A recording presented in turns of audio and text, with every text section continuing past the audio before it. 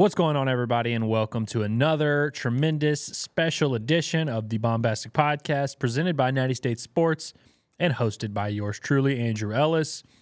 These are chaotic times here, Hog fans. This is a very tumultuous time to be an Arkansas Razorback fan. Of course, I am referring to everything going on at the basketball program, the men's basketball program in particular, although I guess the women's are pretty chaotic at this point as well. But guys, I have good things to share for you because here we don't talk about any of that weird stuff. We don't talk about those lesser programs who have all this controversy and you don't even know if the head coach wants the job or anything. You know who ain't leaving? You know who wants to coach at Arkansas? Dave freaking Van Horn. And he's got the number one team in the country, the Arkansas Razorbacks, the Diamond Hogs. And that's what we're here to talk about. So this is your safe space. Everybody just go ahead and get in now. Bring your friends in. This is a safe space. We are only going to talk about the good stuff here. And not because we're homers and because we don't acknowledge that there are bad things that happen. And if this baseball team is ever going to lose a series, then I will come on here and talk about it. But they don't seem to be doing that. They have not been losing a ton lately. They are now 24-3 after a dominant win against Arkansas State. The Red Wolves put a little whooping on their boy Kason Tallett from Little Rock, former Hog. But yeah, we're going to get into all of it, and I just want to let you guys know we will not be discussing all the chaotic stuff that's going on outside the sports world because this is the place where we have fun. This is the place where we know what to expect. Good, solid baseball, a program that's going to make us proud, a program that's going to offer a lot of highs and a lot of fun moments, and it's going to take care of us through the end of June. And things are just now starting to heat up for this Arkansas baseball team, and we had a really productive week last week. It was a banner week for the Bombastic Podcast. We had back-to-back episodes that were our highest, most viewed, most downloaded, most appreciated, most loved. We had some people saying nice things to me in the comments, a few mean things here and there, but I really appreciated all the support, everybody tuning in. Feels like we're catching a little bit of momentum here, not just me. I mean, selfishly, I like to view everything through my own lens, of course. But I mean, also just Arkansas baseball. It really, like I said last episode, it really is starting to feel like baseball season. And for a baseball guy like me, that just makes me very happy. Eric Musselman once again tried to throw a wrench in this plan by having this whole coaching controversy go on. And I'm almost certain it's going to play out while Arkansas is playing Ole Miss. But hopefully it takes place during the day so that we will be able to go live and have you covered here at Natty State Studios. And also just so it doesn't get in the way of more important things, which are the Arkansas Razorbacks, the number one team in the country. They are hosting Ole Miss, the 2022 national champions, who, as you may know, defeated Arkansas, eliminated them from the College World Series. It's always really fun when these two teams get together. I always love watching it. I mean, the games are always way closer than they probably should be. Even when these teams don't necessarily line up on paper. Like last year, for example, Ole Miss was one of the worst teams in the SEC last year. Didn't make the tournament, or kind of had a disastrous season as the defending national champions. But Arkansas had to fight and scratch and claw just to win that series last year in Oxford. I think they were only there was only a few. I guess they won by 1 or 2 in that game 3. It's on Easter weekend. I remember that. So yeah, I mean that just tells you you can never really overlook anyone in the SEC, but I think these two teams, no matter how good or bad they are on either side, it always seems like it's going to be a close series. And there was a while there where Arkansas, it seemed like Ole Miss had their number. Back in the day, I feel like Mike Bianco has kind of had the upper hand in the series. I haven't done the real math to see what the overall record is between he and DVH at this point. I'm sure DVH has closed that gap a little bit, but this is a series that for many of you may be pretty personal. Ole Miss is not my least favorite team in the SEC. I mean, Arkansas just played my least favorite team in the SEC in LSU. I don't hate Ole Miss with that much vigor, but this is a series that's kind of personal for me. I hate Ole Miss. I don't like watching those dudes. They're a very easy team to cheer against, and I've watched Arkansas lose to this team a ton in this program over the years. Watched Arkansas had some really good moments against Ole Miss, like in 2019, the Super Regional, eliminating Doug Nikhazy, the Booger Eater, and sending those guys home. There's plenty of good moments on both sides of that, and we'll talk a little bit more about that later. But yeah, I'm excited for this series, and we'll talk a little bit more about the matchup and kind of where Arkansas is catching Ole Miss and how it lines up and what the situation is on paper. But before we do that, I do want to give a quick shout out to our boys at Alumni Hall. Guys, it's that time of year where the weather is starting to change slowly but surely. It's still cold and windy today, or at least it was this morning when I left. But the weather's starting to change. It's starting to get a little warmer. This summer is starting to, it's on the horizon here. So you might need some new clothes, might need some new merch, new hog merch, because if you're going to go out to Baum and support the team, which you should be doing, Baum has been a lot. It's just a really fun place to be these days. And this past weekend, the weather was a lot better than it is today. And I know the crowds were rowdy as hell. So if you're a part of that or you're looking to be a part of that and you're planning on coming up for a game, don't go empty-handed. Make sure you got the most up-to-date, perfect Razorback gear that fits you. Head on over to Alumni Hall on 3417 North College Avenue by the Whole Foods where Curtis is getting his groceries. The ultimate Razorback shopping destination. Truly the best place to get Arkansas merchandise. Some of my buddies, by the way, Alumni Hall, I guess I didn't realize that they have like situations everywhere else, like not everywhere else, but I think it's like a Nashville thing that started, but they have them in Baton Rouge, they have them in these other SEC campuses, and my buddies were like, dude, I love Alumni Hall, like I get stuff from there all the time. They're great anywhere you are, so if you're listening to this and you're not an Arkansas fan, see if you've got an Alumni Hall nearby, go check those dudes out. But for you Hog fans, I would strongly urge you to go get all your stuff, whether it's hats, shirts, shorts, picnic tables, like whatever, stuff for your dog, stuff for your kids, stuff for your granny, your dad, your uncle, whatever. Alumni Hall, you will not be disappointed with their selection and what they have going on. And if you can't make it to the store, you're not in Fayetteville, you can't, maybe it's just too busy, you don't have enough time in the day, whatever. You can shop online, nattystatesports.com/Alumni Hall. If you click on that, or if you go to that link, and it'll take you right to the website that has all your options. You can buy stuff directly from the store. That'll be the best way you could support them, support us, support the Hogs, which I know all of you guys want to do. Those three things should be things you want to do. So go check out those boys over at Alumni Hall. Guys, I'm gonna be honest with you. I'm kind of geeked up today.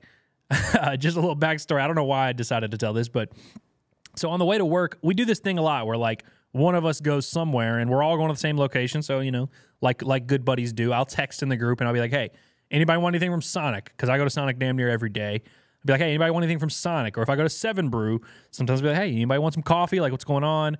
My boy Scotty Borderline texted us at 7:30 this morning and was like, hey, does anybody want any Seven Brew? Like, I'm stopping at Seven Brew. Send your orders now. I read that text and my reaction was, I ain't trying to get to work that early, so I'm not going to respond because I don't want to have to get to work that early and just to get my Seven Brew or whatever, and don't have to make them put it in the fridge for me or whatever. But I did go to Sonic on my way to work, and then Sen was like, hey, anybody want anything from Sonic? And nobody responded. So I was just kind of cool with my Sonic drink, just to give me some caffeine, get me going in the day. And then when I get there, Scotty's like, hey, man, I went ahead and got you a nice iced blondie because I know you like that.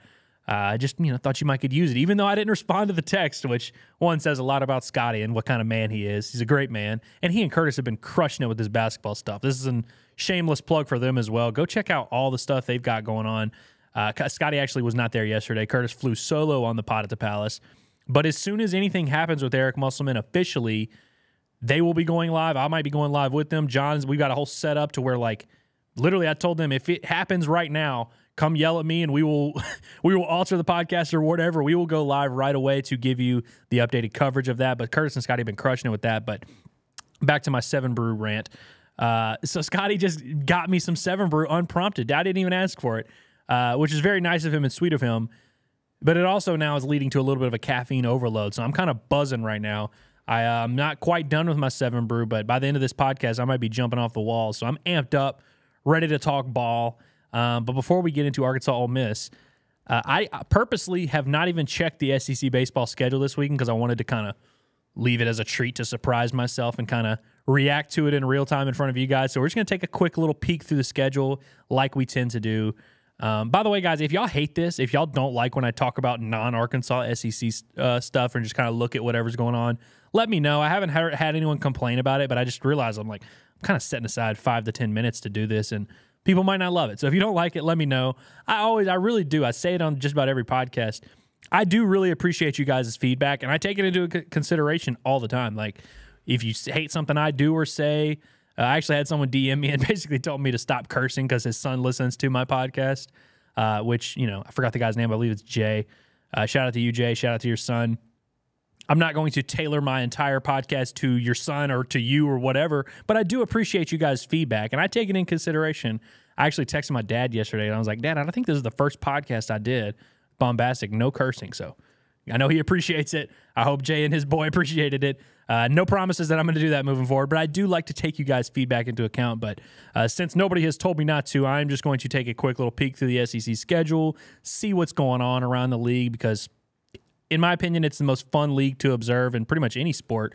There's always fun matchups. I'm sure this weekend will be no different. So let's just take a look. So obviously Ole Miss in Fayetteville playing Arkansas. We know what's going on there. We'll get into that later.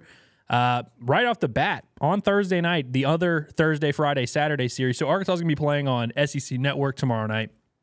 On ESPN2 at the same time, Vanderbilt is taking a trip to Baton Rouge to play LSU in Alex Box Stadium. That is a very good series right there. Very high level, two really talented teams.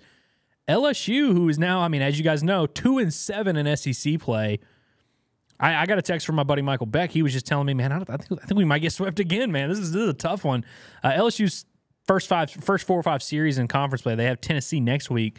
Just a gauntlet, man. Like, that's tough. So, I mean, the defending national champs, their backs against the wall. I believe they just lost last night to Southern. Was that last night? Yeah, it was last night they lost to Southern. So, man, it's looking bleak for the LSU Tigers. We'll see what happens here. Actually, it was Monday night they lost to Southern. But anyways, big time, high leverage, high stakes series, high pressure for the LSU Tigers. SECsports.com has this as number 7 versus number 18. I feel like LSU's closer to like 25. I don't know what poll they're going off of. But this could be a situation where you could see the defending national champions leave the rankings if they don't come away with a series win here. And if they don't win the series, they'd be 3-9 at best in SEC play. Keep an eye on that one because that is a very big series. And, you know, Vanderbilt's 6-3. They kind of appear to be one of the better teams in the country in the SEC. Will they make a nice little statement similar to how Arkansas did? Obviously, they got to go on the road, but that's a big-time series there to keep your eye on. Another really important one to keep your eye on, 2 future Arkansas opponents, the Alabama Crimson Tide, who are 4-5 in SEC play and have been playing pretty well. Got some, you know, had some up and down results, but they've been pretty good for the most part. They're currently ranked number 13 according to this. They're going to Lexington, to Kentucky, who, if you've been listening to this podcast, you know is like the freaking hottest team in the SEC, who it says 7-1 in SEC play. That doesn't quite make sense because they should have 9 SEC games under their belt. But I know that they beat Missouri 2 out of 3, swept Ole Miss, who we will talk about later. They swept Ole Miss in Oxford last weekend. Who else did they sweep? They swept Georgia to open SEC play. So it's like it's been a really loud start to SEC play for the Kentucky Wildcats against Alabama, who's coming off of a series win, I believe, against South Carolina. They're definitely coming off a series win, which I thought was an impressive one at home. Kind of a big-time moment for Alabama. If they win this series on the road in Lexington, you got to start really taking those dudes seriously. They'd probably jump up into near the top 10 at that point.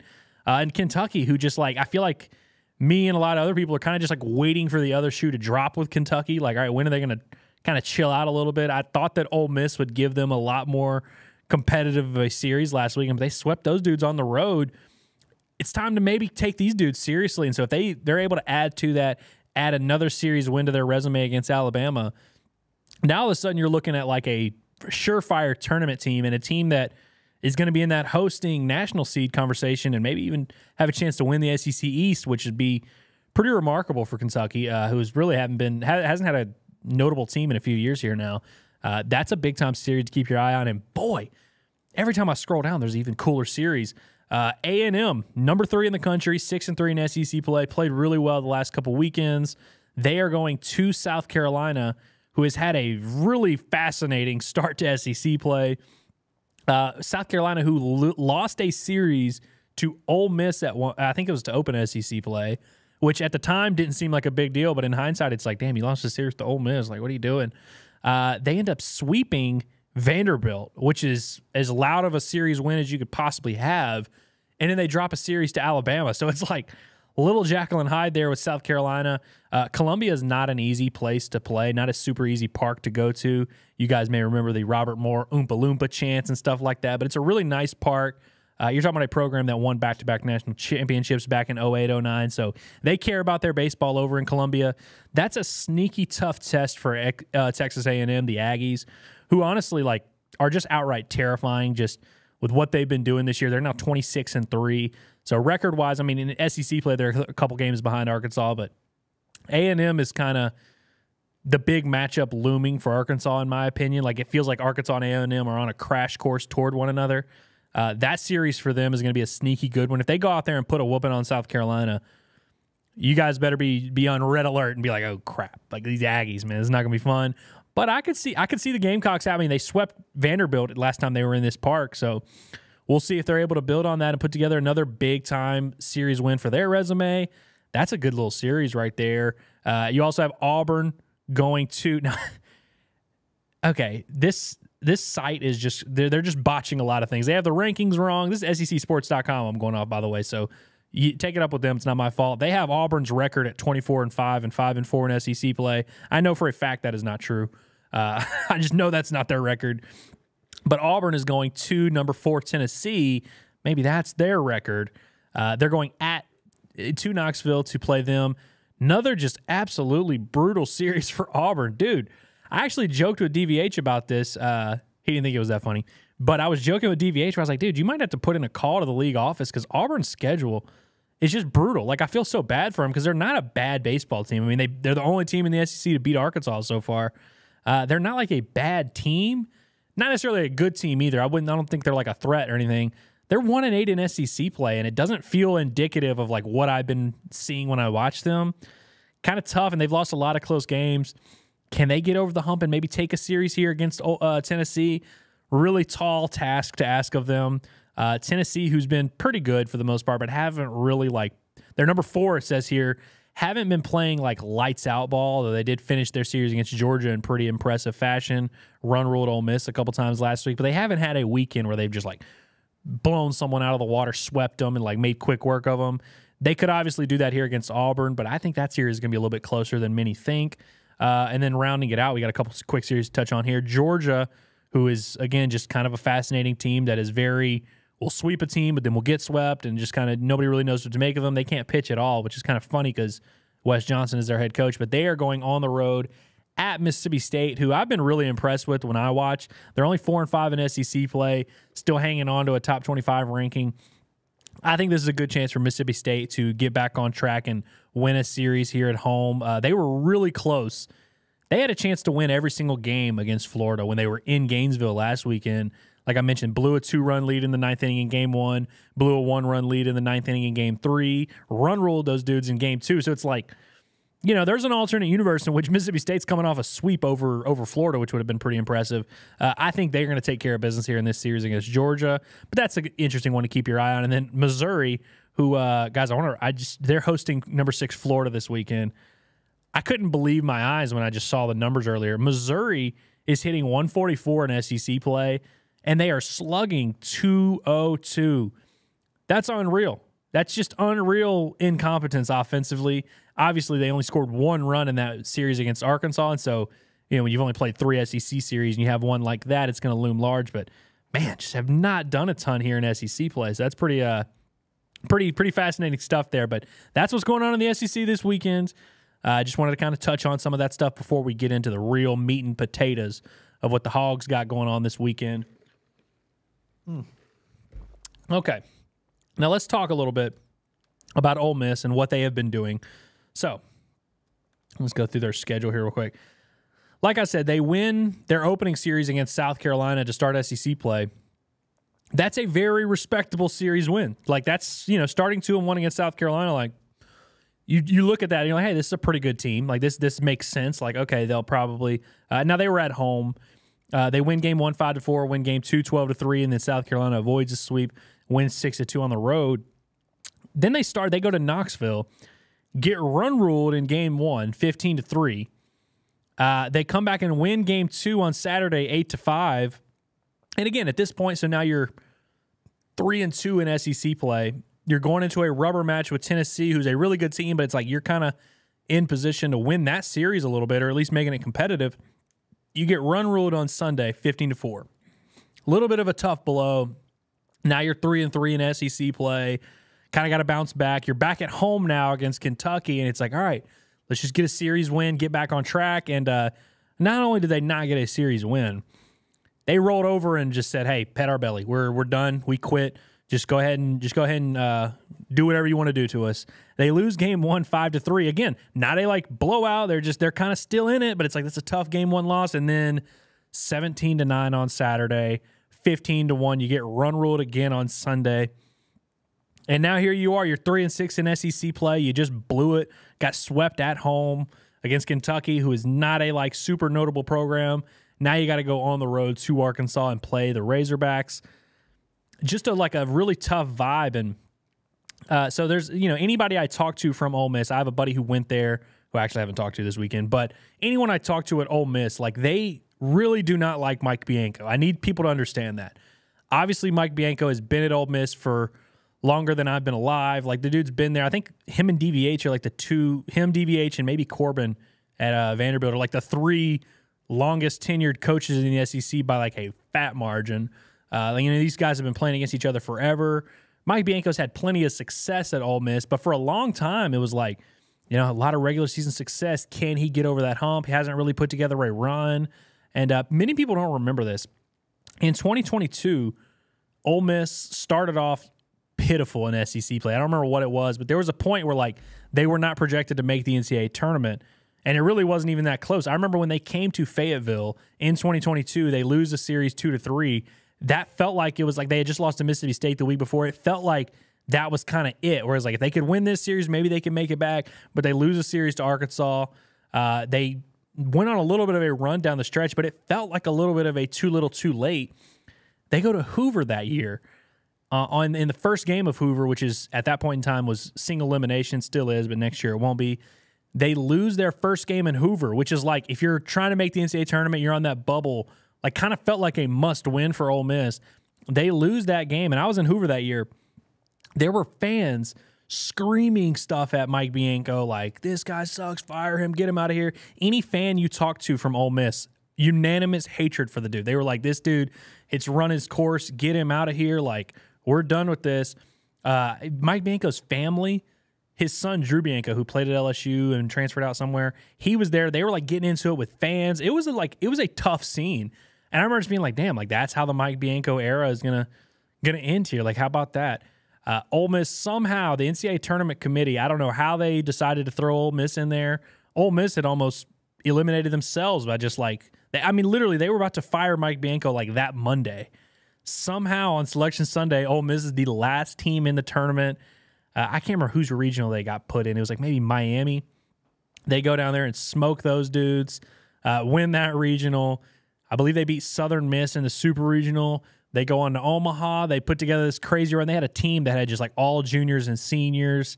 They put together a run, and they meet Arkansas, and they beat Arkansas once, lose a game to Arkansas, which is one of the best games I've ever watched, come back and beat them in an elimination game, and they go on to win the national title.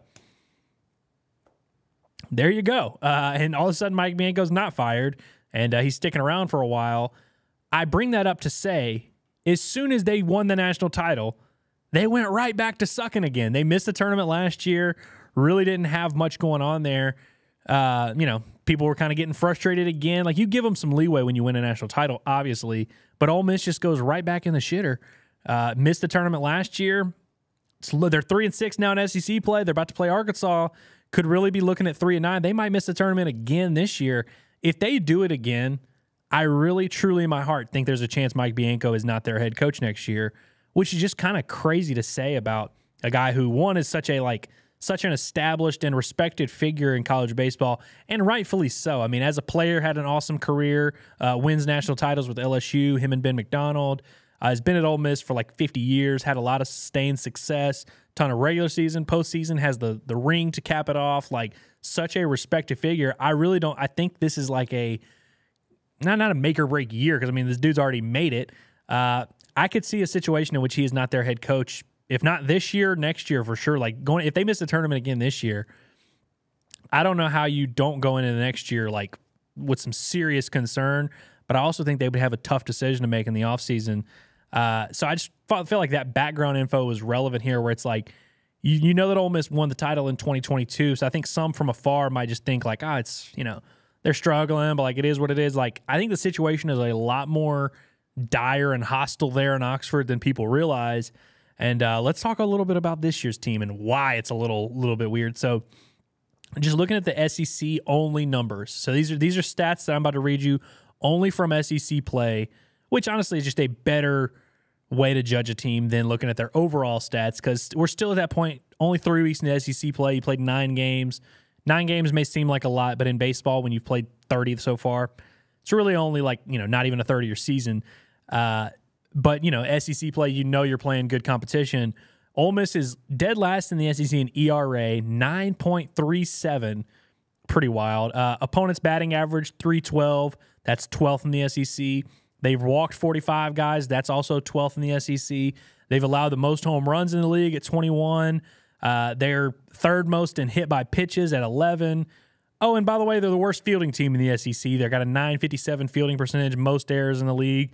Really just struggling to get 27 innings throughout a weekend. And if you remember, if you rewind about 7 minutes when I was kind of reading their schedule, you kind of see the statistics and how it lines up, where it's like Friday night they'll lose like 5-3, and you're like, okay.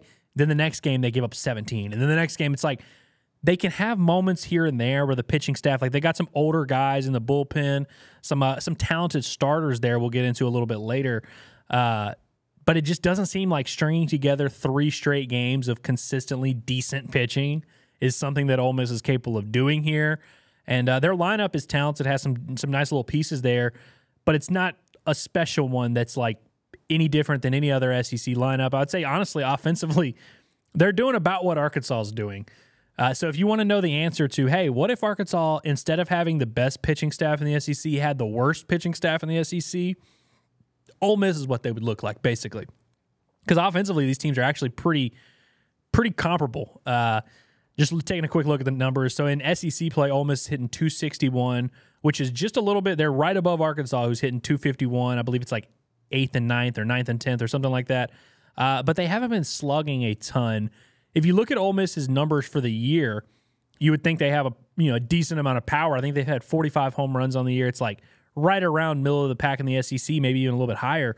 But in SEC play, they're 9th in slugging percentage at 442, and their on-base percentage is 355. They're 12th in total bases. Like, have not had a ton of sustained, consistent success on offense either, and their power is just not really translated to SEC play. So, I think there's still plenty of questions about whether or not this team can do anything right. Like, they don't really have a clear and identifiable strength. They don't have a ton of pieces like LSU, who is also bad and has a worse record than Ole Miss actually at this point. At least they have a legitimate ace in Luke Holman. They've got some talented bullpen pieces. They've got maybe the best hitter in the country in Tommy White, ton of power in their lineup at the top. So it's like there's at least stuff you can hang your hat on. Ole Miss is just kind of a disjointed, like there's talent here and there, decent players, like some names you'll recognize, like Ethan Leger, Ethan Groff. Like these are guys, Will Furness, who's, the name Furness holds a lot of weight in the SEC. And in their bullpen, they've got a few guys like Mason Nichols, who's been around. I forget, is it Josh Mall? Yeah, Josh Malice is another guy who's been around, but they're older guys, especially on the pitching side, have just really not lived up to their billing so far.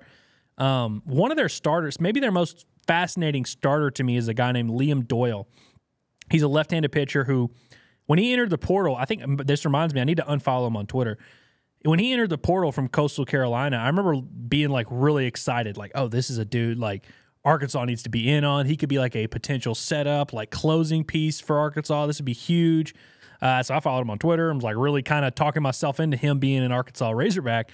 He ends up transferring to Ole Miss, and he started the year really well. His strikeout numbers, so see, in SEC play, he's got 21 strikeouts in 14 innings. I don't know what it is for the year, but his strikeout numbers early were crazy. He's got really good stuff, like can pump it up to the mid-90s with his fastball, really like repeatable delivery. Like he's a dude that is a brutal at-bat for left-handed pitching or left-handed batters. They've tried to transition him into a starting role, and he's had his moments, but he got really roughed up against Kentucky. He gave up 6 runs in 2 2/3.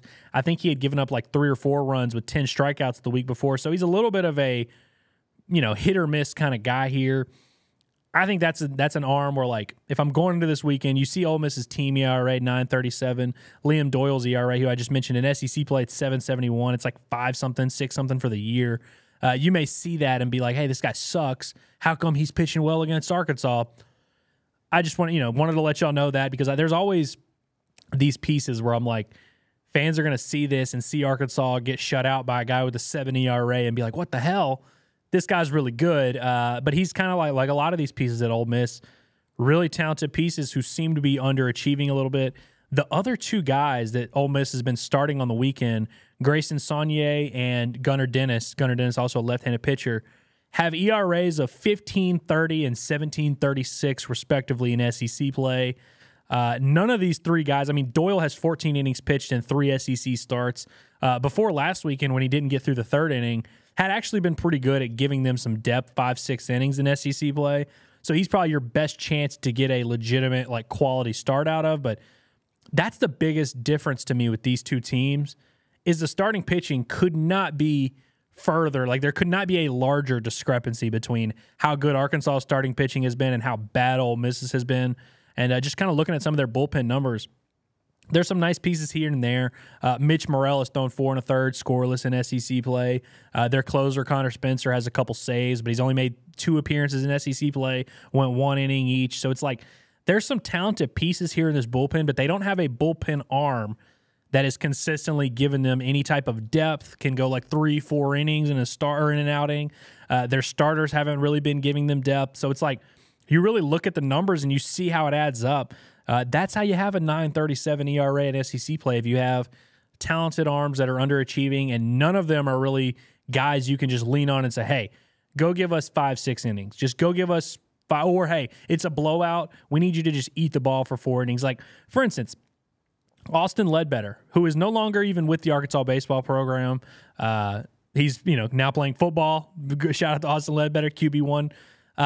Even him, like, Arkansas had a guy like that last year who, if they needed, could just throw him out there and be like, hey, this game's kind of gotten away from us. Just go out there and throw strikes and just see what you can do. And he could give you 4 or 5 innings. I think he threw 5 innings in the NCAA tournament for Arkansas against TCU.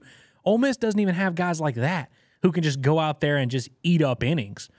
It's been a real disaster. I mean, I read you some of the numbers of how many high run totals they've given up in SEC play. There's like a 15, a 17, a 12, a 14. Like, it just seems like one game per weekend at least really gets away from them, and they're not able to figure it out or stop the bleeding. So it's like, really, if you're an Arkansas lineup, obviously you can't afford to overlook anyone. This is one you have to have circled as like, we got to make these dudes pay.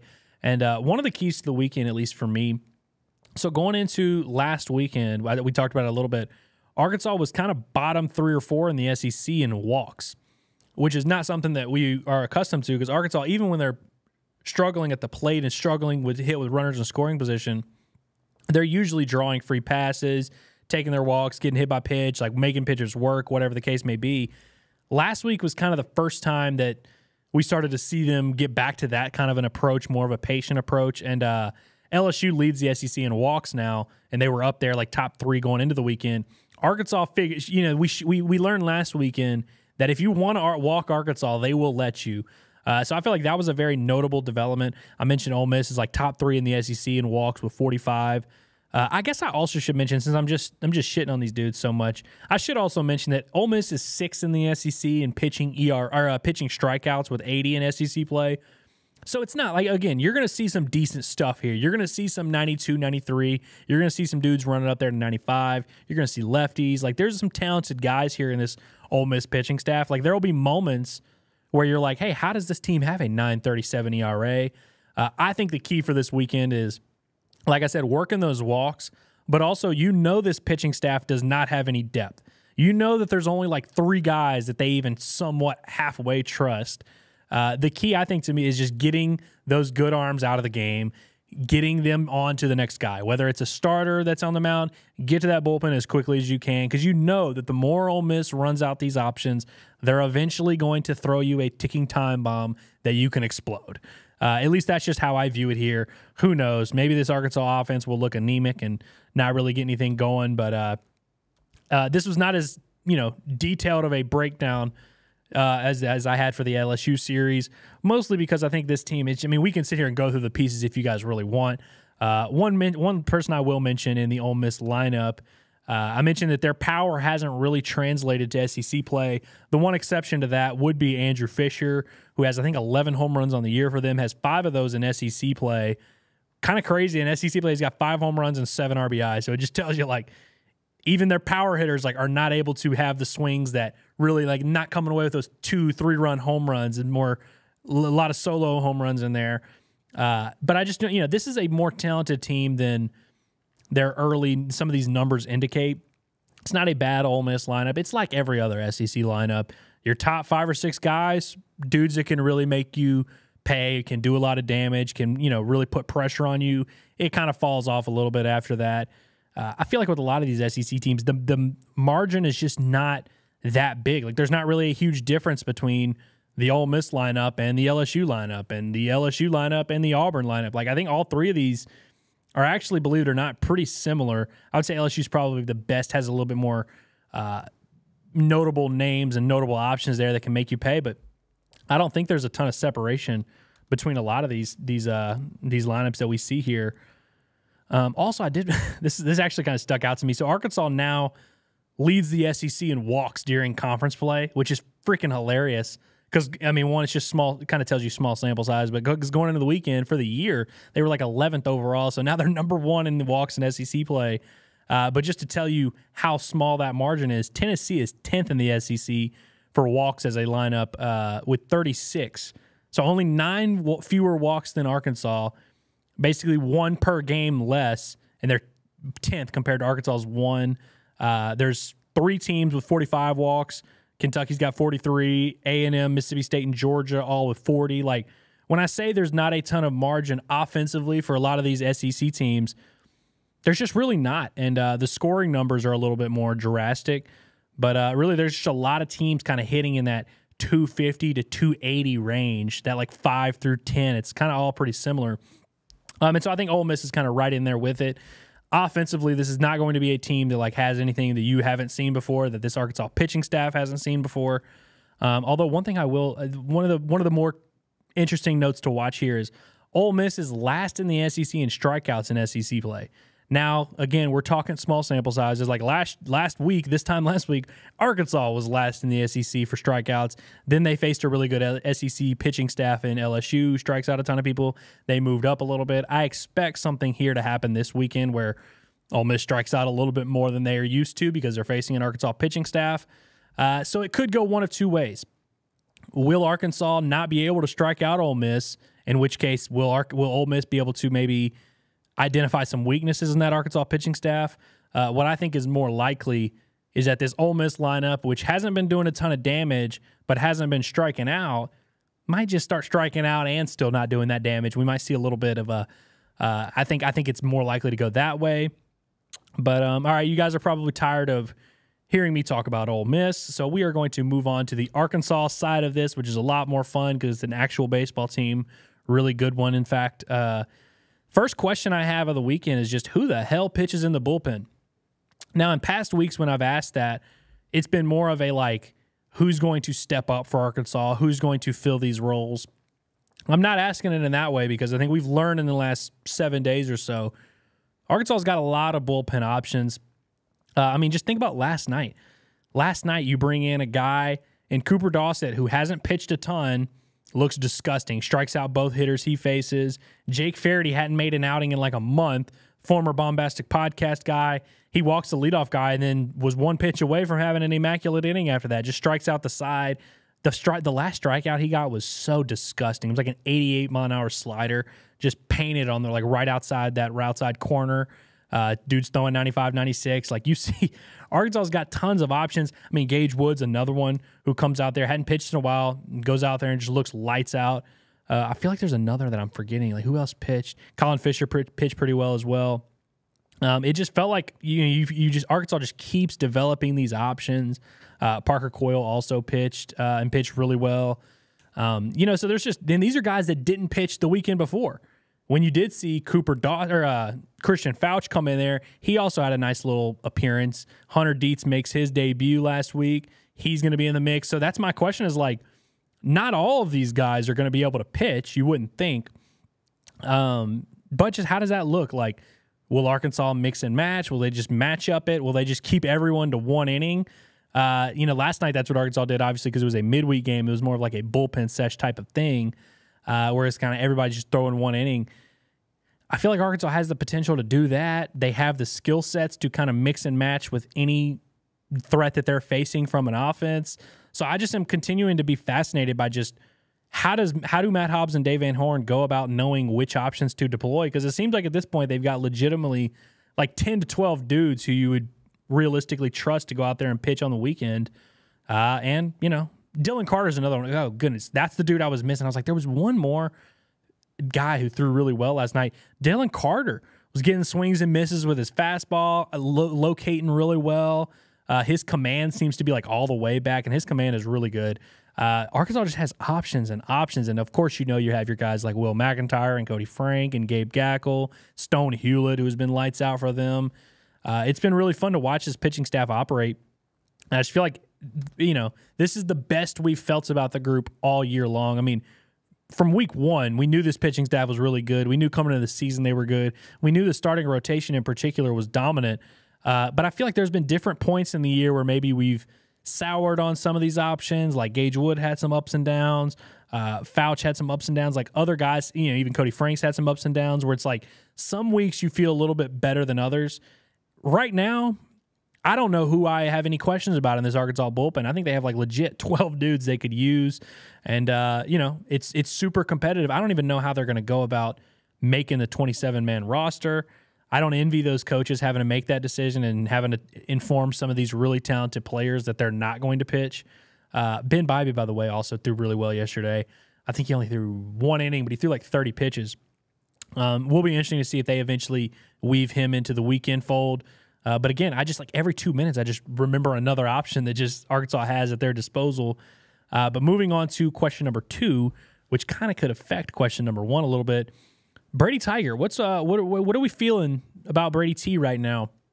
So for those that, just a little quick refresher, Brady Tiger at one point had the best ERA on this entire staff. I think going into SEC player, even after one SEC start, his ERA was still under 1. It was like 0.7 something going into that Auburn start. And the Auburn start was probably his worst appearance of the year. Just the command wasn't really there. His stuff was a little bit down. He ends up leaving the game with a couple outs in the 4th inning. Wasn't able to give Arkansas really any like longevity there. So they give him an extra day to rest. They switch him and Mason Molina in the order. He comes back this past week against LSU. Stuff was better for sure. Fastball was touching 93, getting a ton of swings and misses on that patented curveball that he likes to throw. That 3,000 RPM curveball had a lot of bite to it. So the stuff was back. LSU made him pay for pretty much every mistake he made. They hit 3 home runs against him to score 4 runs. I felt like his outing was a little bit better than his final line indicated. But again, leaves after I think there was 2 outs in the 4th inning, maybe the 5th inning, I can't remember. But he wasn't able to like kind of give Arkansas an extended start. He only threw 68 pitches, which I feel like is notable. So he threw 74, 75 against Auburn. They give him an extra day of rest. He pitches on Saturday last weekend and throws 68 pitches. He's going to pitch on Saturday again. I think this is a perfect opportunity it's a kind of like not a make or break start, because I think Brady Tiger is going to be helping this Arkansas pitching staff no matter what, like whether it's as a starter, bullpen, like whatever. And maybe if they just kind of use him as an opener where it's like he's starting the games, but it's like a short leash type of situation. Who knows? But I think this is a big chance for Brady Tiger to get back on track and maybe remind folks, hey, I can be a high-level pitcher. I can be a high-level starter. He's had some time to rest. We'll see how his arm feels. I haven't, spoken to anybody behind closed door about how he's feeling recovery-wise between his starts. I think that was a little bit of the concern last week, is that, he wasn't feeling great. And so that's why they gave him that extra day of rest. And we'll see if, stuff-wise, it definitely helped. His stuff was a lot better last weekend. But I would really like to see him come out and be sharp, maybe get through 5 innings. I think that's a nice little barometer there. Like, can he just get through 5 innings, remind us how good he is, remind us what he can do for this team down the stretch? And if you know Brady Tiger, he's from Hernando, Mississippi, which is like 40 minutes away from Oxford. I remember Brady's freshman year, someone was asking him about it, and I don't believe Ole Miss offered him. I could be wrong, so Belinda, whoever, correct me if I'm wrong here, but I don't think Ole Miss was like super heavily recruiting him out of. I know Mississippi State was after him. I don't know if Ole Miss offered him, and Brady Tygart is the type of guy who is, if you slight him in any way, shape, or form, he's going to hold that, and remember that, and he's going to use that as motivation. I remember him his freshman year being like, yeah, every time I see those little powder blue jerseys, just gives me a little extra motivation. I love that. He pitched really well against Ole Miss as a freshman, I remember. So this will be, a nice moment against a team that he's familiar with, that he grew up close to home. This might mean a little bit extra. DVH kind of downplayed it whenever I asked him about it. He's like, oh, I'm not worried about the motivation. He's always motivated. But I know deep down to the Tiger family, this one has to mean a little bit more. And plus, just given how the last couple of weeks, I know that he's going to be super motivated to come out and have a good start and really give Arkansas some more stability. I mean, it's not like this Arkansas pitching staff is in dire need of another starter, or like, their top two guys are really good. So there's not a ton of pressure on Brady Tygart from that standpoint. But I think this would be a nice opportunity for him to kind of tell everyone to relax. Like, hey, I'm still clear. I'm in this rotation. I'm a dude. I'm just as good as anyone in the country whenever I'm on. It would give Arkansas fans a nice little boost of confidence as they were able to see Brady Tygart go out there, shut down a team that he really wants to shut down. And I got to be honest, DVH actually kind of hinted. So this week is Arkansas, obviously another Thursday through Saturday series. Next week, I can't even remember who Arkansas plays next week, but it's Friday, Saturday, Sunday.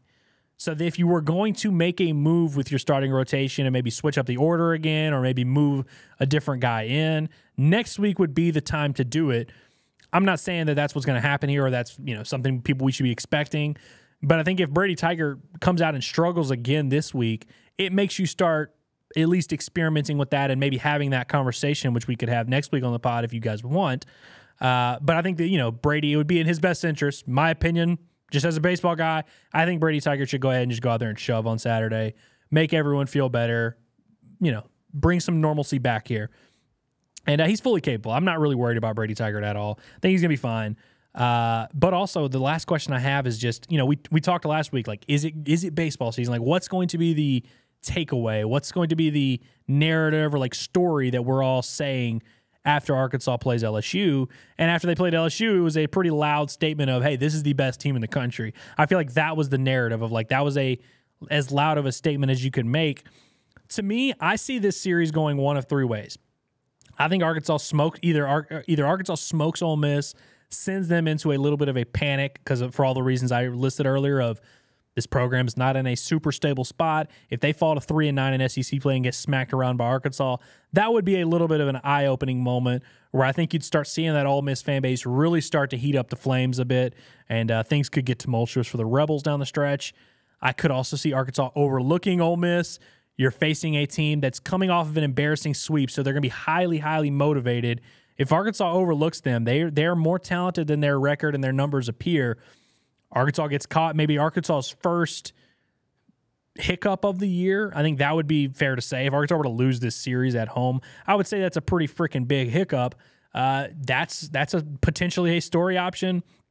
Or Arkansas just kind of casually takes care of business, maybe drops game 3 or drops a game here and there, but they win the series 2 out of 3.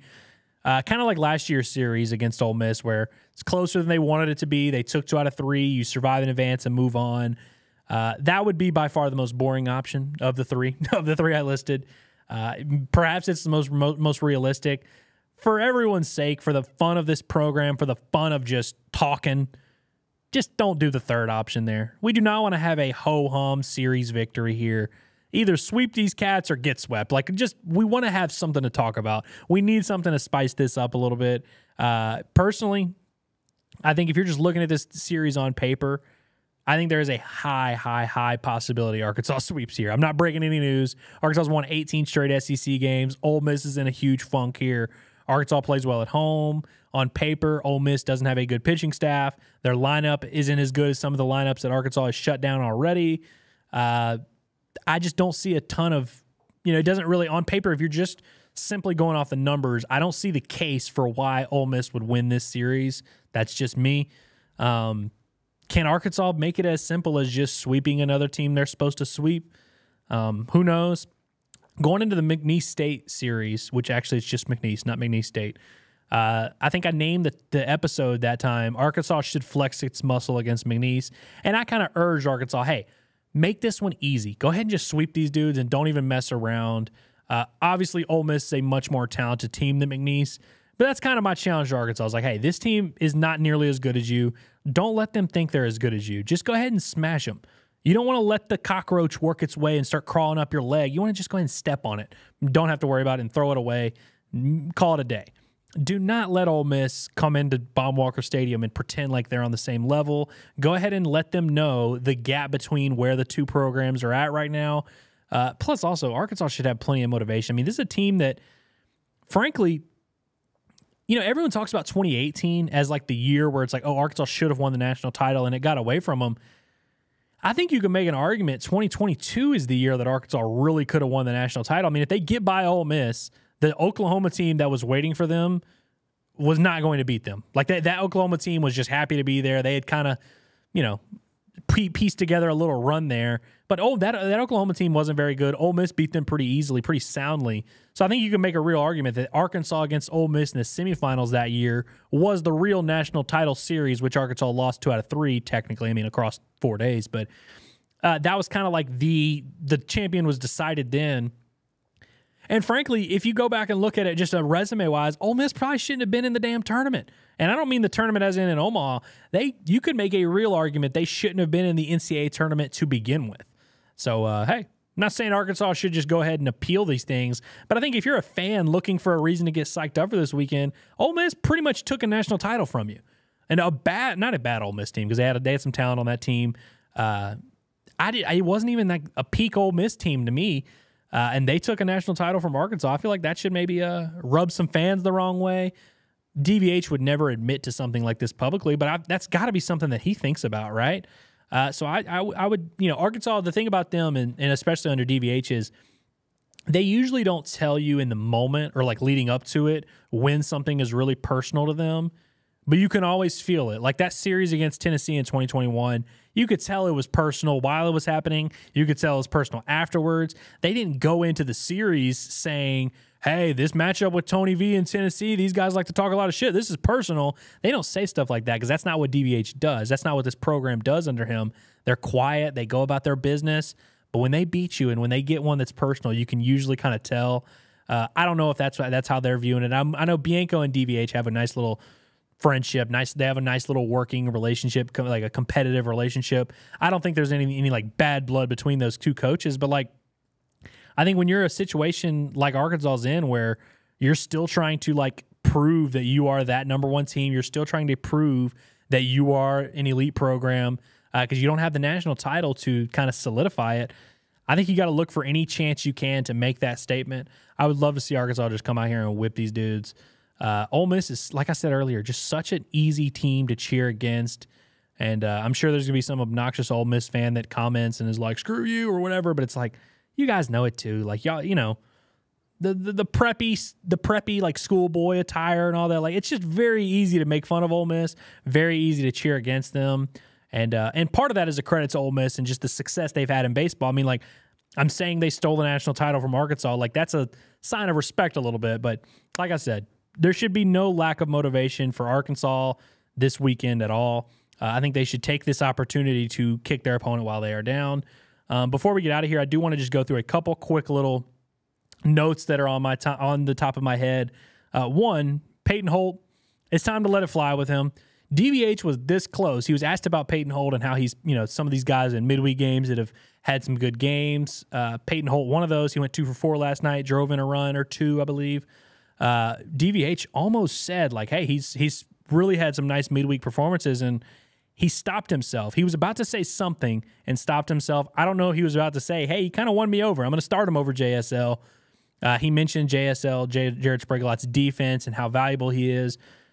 But I think deep down they kind of know it's not over with at third base. That competition is still going on. We'll see if Peyton Holt's 2 for 4 night last night did enough to get him a start this weekend. Ole Miss could start 2 lefties, which now Holtz and Sprague-Lott are both right-handed hitters. But I think if you were going to make that switch to like put the more offensive option in, you would do it against a lefty starter where you can think, hey, we need to get a good right-handed bat in there to make this team pay. maybe this is a chance for Peyton Holt to get back in that mix. I would love to see it. I think he deserves to be in the lineup. That's not a knock on Jared Sprague a lot. I just think Peyton Holt is that guy. Let's see the Greenwood boy get back in there. Another thing I want to say, you need your stars to show up. So Arkansas is, when I say stars, I have 5 guys listed here as Arkansas's stars in the lineup. Kendall Diggs, unquestioned star. Peyton Stovall, unquestioned star. Ben McLaughlin, at this point, he's a star to me. Like, he's as consistent as anyone in the lineup. Hasn't been great in SEC play, if I'm being honest. I think he's hitting 200 in conference games through 9 games. But has had some good moments. Had a really, really good night last night. Hit a huge home run, obviously. Went 3 for 3, I believe. Feel like that maybe got him back on track. I want to see him put together a good weekend. And then Hudson White and Vahiva Aloy, who have been a little bit polarizing this year, but all offseason, those are the top 2 hitters on the team. Those are your 2 huge transfer additions, your catcher, your shortstop. Like last year, everybody was bitching so much about catcher and shortstop. Arkansas went out and got some real ones this year. I mean, let me go ahead and just correct the record there. When I say real ones, I mean like real blue chip. Like John Bolton, I thought did his job at shortstop, but Arkansas went out there and got a name. They got the best shortstop in the portal. They got the best catcher in the portal. Those are stars for you. You need those guys to show up. In SEC play, both of those guys have been swinging it well. But those 5 names that I just listed, Diggs, Stovall, McLaughlin, White, Aloy, there has not really been a weekend where all 5 of those guys have been clicking at the same time. It's not like a huge deal. It's in baseball, it's unrealistic to have all your key pieces hitting well at the same time. It's just never going to work out that way. And if it does, it's a really special situation. But I would really love to see all 5 of those guys show up here and kind of just show us what the ceiling for this offense really looks like. Not going to hold it against them if they don't. I'm just talking out loud here. Another quick note I have is Hagen Smith. We don't really talk about Hagen Smith a ton on this program, which is kind of funny considering he's like maybe the best player in the country. I'd say clearly the best pitcher in the country, and very much in contention for every award you can name. SEC Player of the Year, SEC Pitcher of the Year, Golden Spikes, First Team All-American, like all that stuff. Hagen Smith's right in the middle of it. And I feel like there's a lot of people from a national perspective who, like, if they only know one player on Arkansas, it's Hagen Smith. I was just thinking about it this morning where I'm like, man, I really never talk about Hagen on the program because when I'm talking to you guys know I'm preaching to the choir. I don't need to tell you at this point that Hagen Smith is really freaking good. You know that. Everyone knows that. But I did want to go ahead and mention it that, so Hagen's ERA in SEC play is a crisp 1.00. Crisp 1 SEC ERA. He's 3-0. He's got 32 strikeouts in 18 innings. I would say he's putting together a really, really dominant year, but I also think he's on track to be SEC Pitcher of the Year, which is like, may not mean anything to you guys, but that's a really cool achievement that, like, it's good for your program when you can have guys win that. It's just cool stuff that weirdos like me, we care about. So if Hagen is going to win the Golden Spikes, which Arkansas had plenty of guys win the Golden Spikes. Yeah, I say plenty. Andrew Benintendi and Kevin Kopps, they've had 2. But they're one of like only a handful of programs who have had 2. So it's like kind of a big deal. Would really be cool to see Hagen Smith kind of get in that mix. I think he's in the top 3 candidates for sure. But if you are going to win a Golden Spikes, win SEC Pitcher of the Year, all these things, every game matters. And so that's something I want to keep track of is like, is he still on pace for that kind of stuff? He goes out there. Last week was technically his worst start of the year. Gave up 2 whole runs in 6 innings of work. Only struck out 10. We'll see if we can get a bounce back start from Hagen Smith. Maybe he strikes out 14 and goes 7 innings this time. But I think that's something for us to keep an eye on. Of just he's putting together this special year. How special can it be? We'll get an updated like stat counter on him and stuff like that. I think that's something, just another little nugget to keep out for. I also did want to mention Kendall Diggs. Do y'all remember that Kendall Diggs was pretty much born against Ole Miss 2 years ago in that series I was referencing earlier? When he hit that walk-off home run, I feel like that was the day a lot of you guys probably found out who Kendall Diggs was. Not to knock on you guys. I'm just talking about casual fans in general who are not following the program every single day and knowing every in and out. That was a huge moment where I felt like he kind of announced himself to Razorback country. And I would say for now, he's probably like one of, if not the most beloved Razorbacks on campus right now in terms of just fan favorites and guys that you guys love and gets a standing ovation every time they say his name at Baum-Walker. A lot of that started against Ole Miss a couple years ago when he hit that huge 3-run walk-off home run. So that's kind of just another thing to remember here as Arkansas hosts Ole Miss again. We'll see if he can continue to make another big statement against Ole Miss, but just kind of a fun thing. This is the first time he's faced Ole Miss at Baum-Walker Stadium since then, so keep an eye out for that. Also, before I get out, I'm reaching right up the hour mark. Tomorrow, I will be having a bonus episode for you guys.